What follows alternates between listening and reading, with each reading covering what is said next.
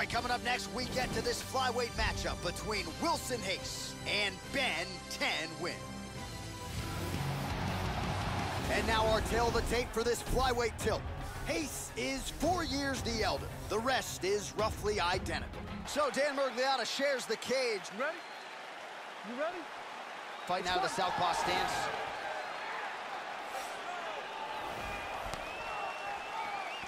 Oh, head kick blocked, though, by Reis.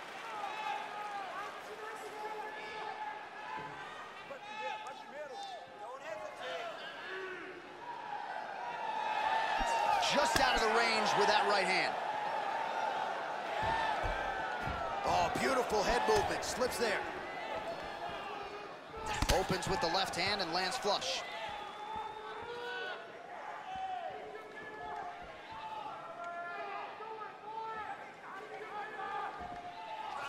Straight left. Ooh, blocks the shot. And he landed the right hand there.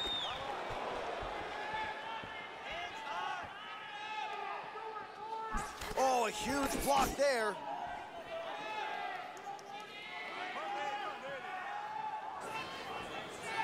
Nice body kick there. Now he goes for the single leg. Taken down now by Reis. Now he's going for an arm bar here. He's got the arm here. Now he's going to throw his leg over. Turns the hips. He's going to sit back. Throw the leg over the face. Break the grip. Stunning. Stunning. Do it. And he really made it look easy.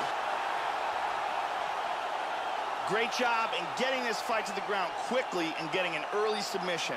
Well, yeah, Joe, that was fun while it lasted. He told us he wanted to be at his most efficient here tonight. He certainly didn't waste a lot of time. He knew he wanted to get the fight to the ground. He gets the early takedown, and the submission follows shortly thereafter. And one more time from this angle, we can see that arm bar locked in tight for the tap.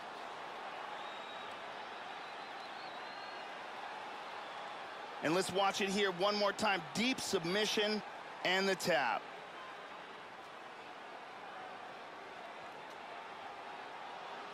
So a seminal moment for him here tonight, Joe Rogan, as he gets the win by way of submission. Certainly one of the bigger wins of his career, and as big a statement as he could have made here tonight. Ladies and gentlemen, referee Dan Miragliotta is going to stop this contest at 1 minute, 30 seconds of the very first round. Declaring the winner by tap out due to an armbar, Wilson Reis. Well, the celebration is on in the corner after the big submission win here tonight. He told us during fight week that he needed to prioritize a finish here. Decisions were not going to be enough to take his career where he wants to take it, and expeditiously. So, gets the submission tonight. Now the celebration is on. There got to be few things in all of pro sports as satisfying than to be able to celebrate a UFC win with your coaches and training partners. And thankfully for this young man, now that is all that is left to do.